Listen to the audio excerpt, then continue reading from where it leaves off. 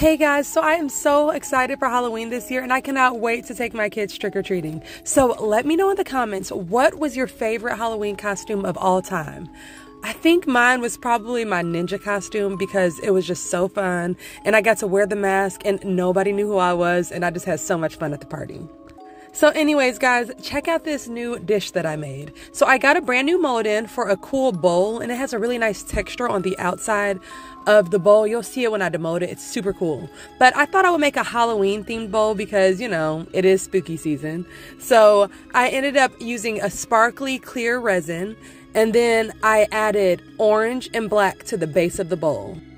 And I honestly wasn't sure how this was going to turn out because I was just using extra resin from my jars when I made this. But it actually came out super cute and it kind of looks like a flower. What do you guys think?